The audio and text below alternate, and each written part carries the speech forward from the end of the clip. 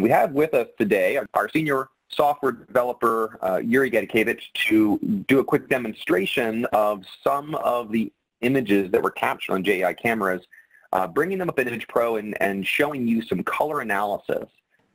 All right.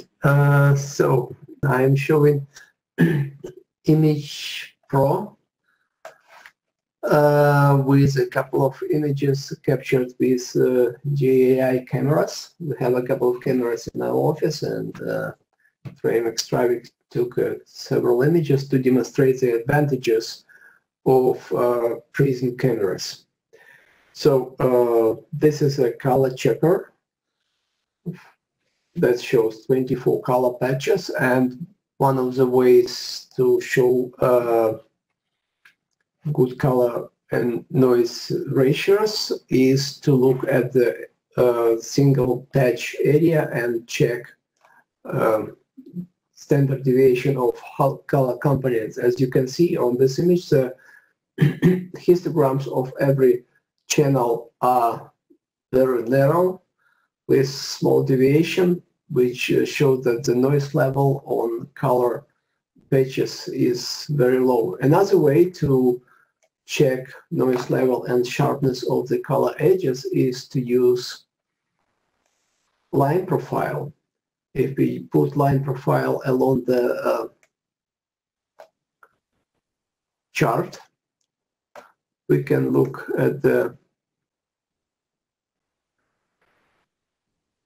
edges. As you can see on line profile, we have very sharp edges, and we can even emphasize it with showing the weighted profile. So this is a deviation curve of the intensity, and as you can see, we have very well-defined edges, which this size of around 1 pixel. We can even apply some Sobel filters, so we can see exactly that the edges are very narrow and have around 1 pixel size. That proves that prism cameras have very high spatial resolution, spatial color resolution, and where it's important, these cameras should be used. And another point of using such cameras is to do color measurements. Image Pro has several tools which allows doing color measurements in LAB, XYZ color spaces, and the main starting point for color measurements is color calibration. So what we can also do, we can use standard color checkers generated programmatically for colors corresponding to sRGB color profile and D65 illuminant, and we can use our color correction functionality to generate, create a color pattern for reference points. We do it for the color reference image. We have 24 color patches, 24 color points, and we generate corresponding color pattern on the camera image of JEI prism camera. And that is the way to convert colors from one profile to another, and from any camera to the reference color profile, and which allows us to use LAB color measurements. But yeah, if we click correct colors, the colors will be transferred using 24-point thin plane spline transform. But what I want to show is the way how these colors are transformed. We can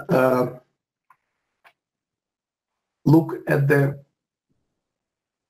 color space transformation using color cube. Color cube is a three-dimensional object with red, green, and blue axes. and that shows how the input colors are transformed to output colors. So if we look at this color cube, we see this ISO lines, which correspond to red, green, or blue planes, and their arrows inside show how color on the original image is transferred to color on the output image. And as we can see, all the points, all the arrows go from the origin to outside, which means that to normalize colors of the camera, we just apply brightness and contrast type adjustments without color shifts. So GI cameras can be used to do the precise color measurements, and that can be useful either in live microscopy or in food industry and printing industry, or anywhere color measurements are important. And on this, I want to conclude my presentation.